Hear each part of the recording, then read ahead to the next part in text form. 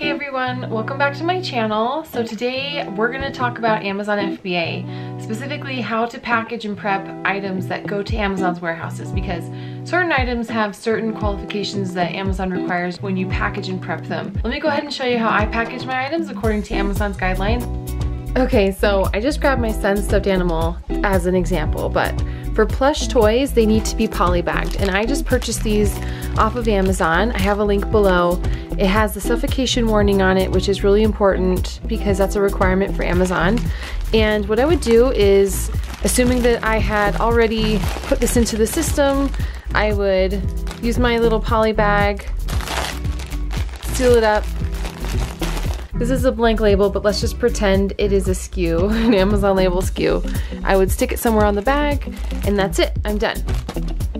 Now let's move on to something like a clothing item, like a bra, t-shirt, pants, any clothing item has to be put into a poly bag, same process. So I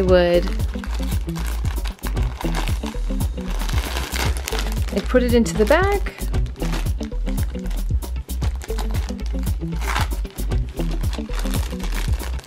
Seal it up. This is just a smaller poly bag and it still has the suffocation warning on it. And then assuming that I have a label SKU, let's pretend, I would put that right somewhere on the bag and we are done.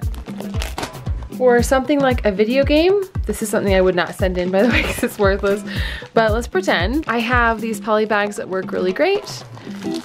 Same deal, I put it in a poly bag just to keep it secure. This is a used video game. If this were a new video game, I wouldn't even bother with the poly bag. I would just put the label SKU straight on it. But since this is used, I like to have it wrapped up. And then where there's a barcode here, I would actually put the label SKU over that barcode. And the reason I do that is because it can be a little challenging for Amazon's employees to scan a barcode if it's through a poly bag. So I make it a little more convenient and I put the sticker on top of the poly bag over the game. Plus, a lot of people, when they purchase used games, they don't want a sticker over the barcode, they want it clean. So I do that for their convenience as well. For something like a game controller, first I would make sure the batteries are out. I never include batteries when I send something to Amazon FBA. That's something that I disclose because Amazon's warehouses do not like you to have batteries in their items. They can corrode. And what I do is I will wrap it up in some bubble wrap, tape it up on one side, tape it again on the sides. It doesn't have to be perfect. And then I would put this entire thing into a poly bag. Seal it up, and then the barcode SKU go somewhere on the poly bag, and we're done. For something like a book, I do not even bother poly bagging books. I put the barcode sticker straight over the barcode, and that is it. I put it in the box just like that.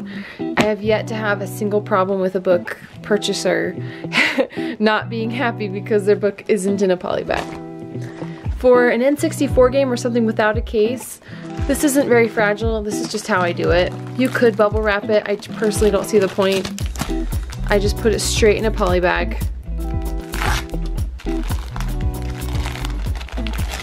Wrap it up.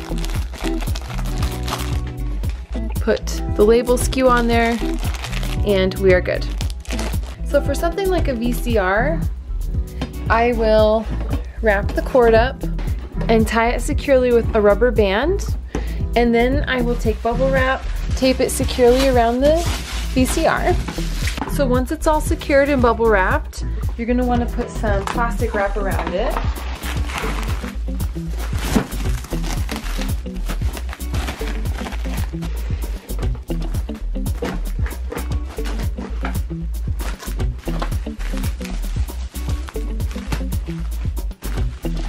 And then once it is saran wrapped, I still like to go around the edges with some tape just to secure it all in place. And then once I have taped it securely in place, I can just put the barcode label wherever, and it's ready to just go in my Amazon FBA box just like that. And if you're sending in something like a console that has many components, like a used Nintendo 64 that has the controller and the AV cables and the console itself, You're gonna want to individually wrap everything, put it in a little box that fits with some bubble wrap. You're gonna want to use your thermal printer software to print off a sticker that says this is a set, do not separate. I put that on the box with the console, and then nothing gets separated by the Amazon employees. They know it's one set with one SKU. So this is a set, do not separate would go on the box, and so would a label that says the SKU or the barcode of the console itself.